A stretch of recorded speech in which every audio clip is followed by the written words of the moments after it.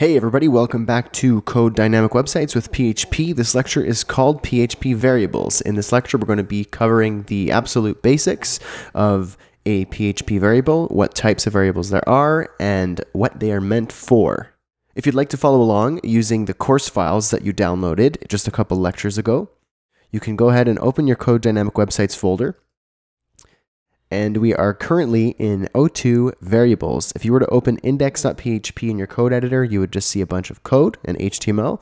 But if you go to your browser and you navigate to localhost port 8888, then click on O2 variables, you'll be taken to the web page that this lecture is based on.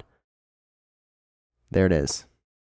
Think of a variable as a bucket, literally a bucket. That bucket can hold stuff in it, like food or dirt. In PHP, variables are buckets, but instead of holding food or dirt, it can hold information like numbers, text, images, or logic. All you need to know at this point is that variables are buckets that store information for later use. We'll get to how we actually use the variables in an upcoming lecture.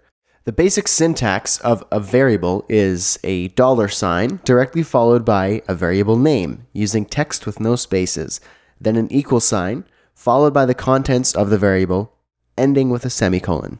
There are 4 basic variable types, and each type of variable, or bucket, is meant to hold specific information. The first is called Boolean. A Boolean variable specifies a value of true or false, and looks like this.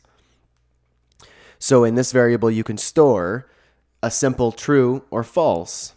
So that's all you need to know about a Boolean variable right now.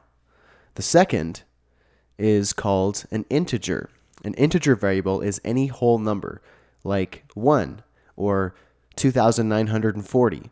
The third type of variable is a floating point, and it's usually a fractional number with a decimal, like 104.87 or 1.5.